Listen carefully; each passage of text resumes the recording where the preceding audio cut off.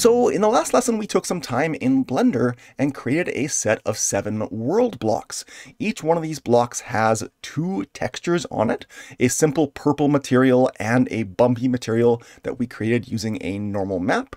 Each one of these blocks is actually a set of 2 different blocks. The purple block, which we're going to see with the material and the texture on the top of it, but also if I expand this short block out over here in my outliner, there is a second block, which is my collision only block, which is why we're seeing 2 overlapping in a not very pleasant way on my screen right now. If I hide that collision only block, we can see the way it looks. And if I hide the actual block and show the collision block, it's a simpler version, lower poly version without any of the confusing diagonal edges that we don't want for a collision shape inside of Godot. So we've got this file set up. We did this in the last lesson. At the end of the last lesson, we exported using File and Export, and then we export it as a GLTF file, of course, and we exported it directly into our project folder. So if I now go back into Godot, we can see that I have in my assets folder, in my file system doc, there is a file called worldblocks version1.glb, which is what we exported.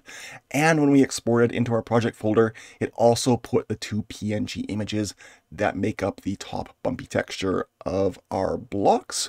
So in this lesson, we're going to take those blocks and we're going to replace our ground. We're going to get rid of our ground, and instead we're going to use what's called a grid map. A grid map is a node in Godot which lets you essentially paint a world out of whatever blocks that you like.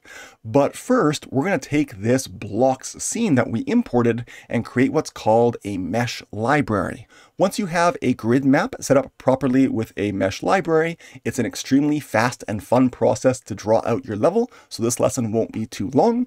Let's go ahead and jump in. What I'm going to start off by doing, of course, is selecting my floor, which is right here.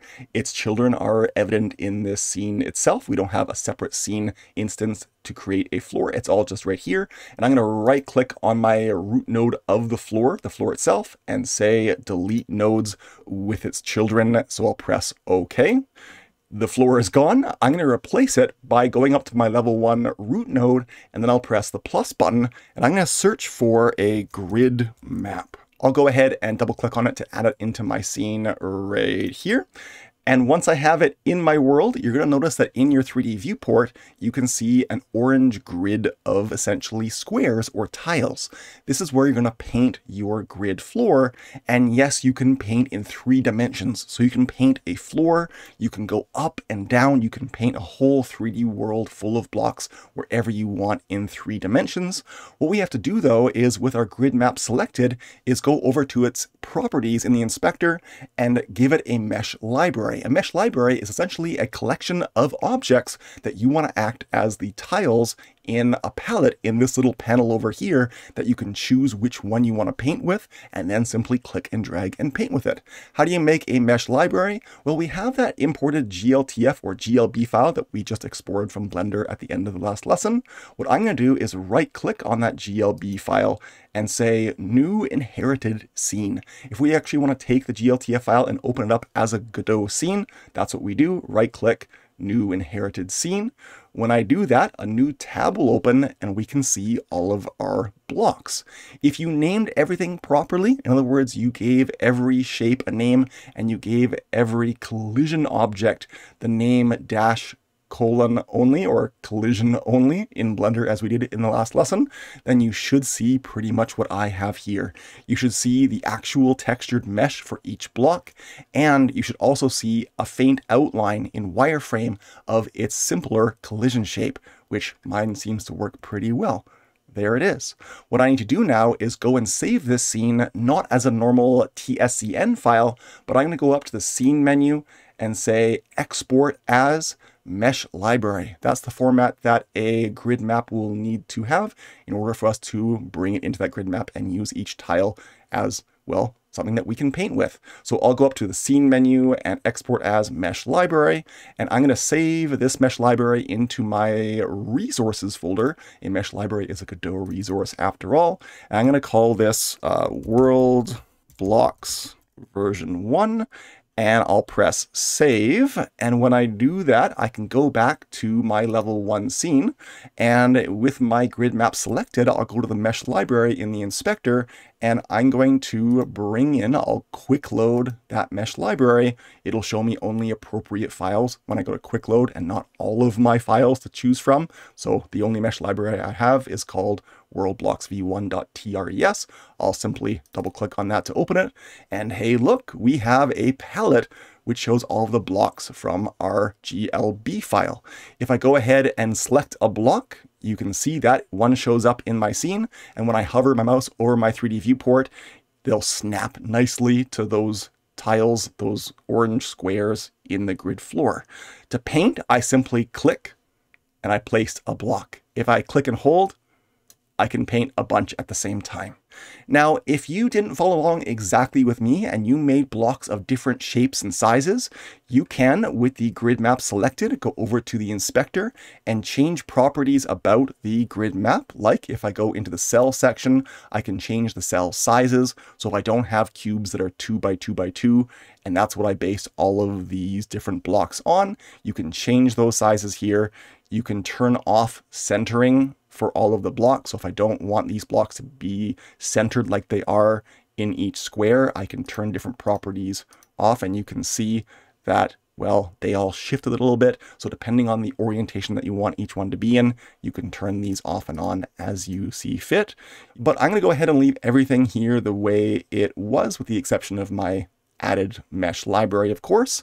And so what I'm going to do here is actually just right click to erase, right click and hold down to erase blocks, and of course left click, the normal click, to paint blocks.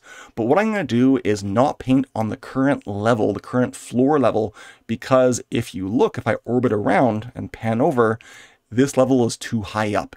I want to paint one level lower down. So what I can do is go up to this floor value, which is 0, and move one level down to -1. You'll see that when I hover my mouse over the 3D viewport to paint, that my grid is now a couple of steps or units lower. So now when I paint blocks, it's appropriately below the character. Okay, so now what I'll simply do is orbit around to some sort of a top view, and I can simply paint like this to paint a floor. I've gone ahead and erased that floor because I want to show you that you can quickly draw a floor by holding Shift down on your keyboard and then clicking and dragging a rectangle, which is basically a selection area. And then if you go up to this word that says Grid Map, this is actually a menu. It's not very obvious, but if you click on this word Grid Map with a little icon, you get a menu of things that you can do. And you can see that down here, there's a selection area where you can fill a current selection. That's what we have right now. That selection box is a selection area, and we can simply fill that in really, really quick. We can also hold Shift and drag to create a selection, and we can erase everything in that selection area to quickly clear out an area of our game level. So I'll go up to Grid Map and I'll select Clear Selection. If I have a section of platforms drawn and I want to move that whole area at the same time, what I can do is I can select that area. So I'll hold Shift and select that area, and then I can go up to Grid Map and say Cut Selection, and then I can simply move that selection around. And so I will click right there to move my floor. There we go. What I'm going to do now is select my grid map to bring up that side palette again, and I'm going to use a different block this time. I'm going to paint some walls. So if I grab my block wall and I want to paint with it, you'll notice that for some of the sides of this floor, the wall is on the correct side. So I can go ahead and paint these ones. If I want to rotate a tile, well, I can use my A, S, and D keys on my keyboard to rotate. The letter A will rotate in one axis, the letter S in another. So I think I've found the way that I want to rotate, and the letter D will rotate in another axis. So it just takes some time to get used to which letter A, S, or D rotates in which axis. You'll get used to it pretty quick. I'll go ahead and zoom out and paint these little walls there, and I'll keep going. I'll press S on my keyboard a few times to rotate. And by the way, Shift S will rotate in one direction, and then S will rotate in the opposite, so clockwise and counterclockwise. There we go. I'll go ahead and paint these sides, and I'll orbit around, and I'll tap Shift S, and then I'll paint over here very quickly. The same is true with my corner piece. I'll select the corner piece, I'll tap S, click, and there we go. I'll tap S, click, S, click, and S, click. There we go. I've got a little floor. Does it work? I'll press Control S to save, and I'll go up and press Play Scene, and this will be our test to see if the collision shapes actually work, and they do. My character landed on the floor, and the blocks did as well, and so I can press my arrow keys to move around, and of course I can spacebar to jump. There we go. Let's create some ramps now. So I'm going to actually make a couple of these wall block tiles just to normal blocks, because I'm going to make them into where a ramp starts. So I don't want there to be a wall right here. And I'm going to paint the lower part of a ramp. So I'm going to go up one level, and now I can paint, if I rotate the block like that, and then I'll select the ramp top and I'll paint with those. You can see what this process is going to look like. I'm going to speed this next part of the video up and paint a few different extensions off of my main home base ground floor.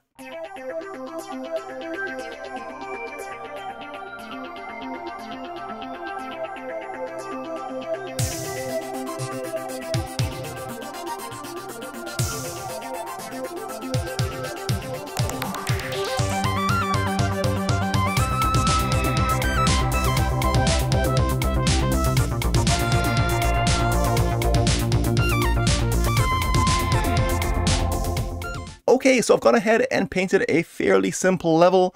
I'm going to later on in this course show you how to create a moving platform or two. So I've created a separate little island over here that you can't get to unless you, well, hop on a moving platform that will go back and forth. Just a few last things to finish off this lesson, and that is, if you get tired manually moving this floor number up and down, in other words, you want to paint above or below where you currently are, you can simply hold the Control key on your keyboard and scroll up and down while you hold that Control key on your keyboard. You can see I'm scrolling with the Control key up on my mouse wheel and then with Control down on the mouse wheel to move that number up and down so I can paint higher up or lower down. It's really quick to do.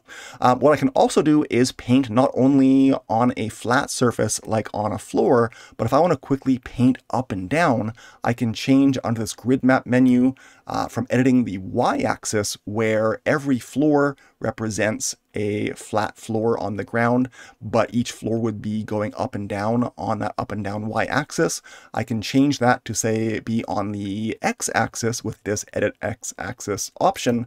And when I do that, the floors get tilted sideways, and up and down floors mean on the x-axis side to side. So if I want to very quickly paint, blocks that I have to jump up onto above each other, that would be an easy way. If I change my floors to be on the z-axis, well, that would be in the opposite direction. So if I want to make some platforms, that I'll go ahead and Control scroll to scroll down a couple of times here. I could make blocks side by side very easily like that. If I wanted, I'll go ahead and erase those, because I don't actually want them in my level, but that's what you could do. I'll switch it back to Edit Y-axis, which is the default. Let's go ahead and zoom in and see if everything looks right. I've noticed here that my camera is facing in the wrong direction.